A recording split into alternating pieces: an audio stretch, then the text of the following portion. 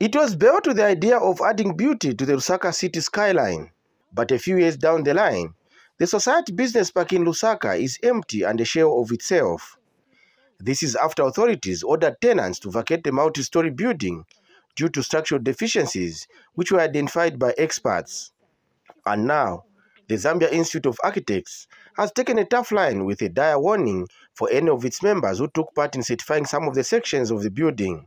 The Zambia Institute of Architects will follow what has already been dictated in the law, and anybody found wanting, whether it's our member or it's a member of the public who breaches any of the provisions of Cap 442, which is the Zambia Institute of Architects Act, shall face the law without favor.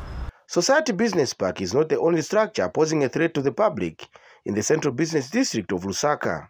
Mususu building on Katondo Street has not been occupied for many decades. There's a lot of illegal occupation, for instance, is taking place. There's a lot of social issues that are taking place there, and I wouldn't want to go into the details of illegal trafficking, kids that are sleeping in there without parents and things like that. The Zambia Police Service is aware of some architects, including foreigners, who are practicing without licenses.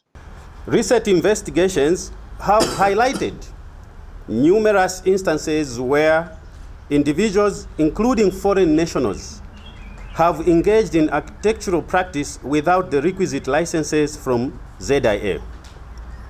This not only undermines the credibility of our architectural profession, but also poses significant risks to the public safety.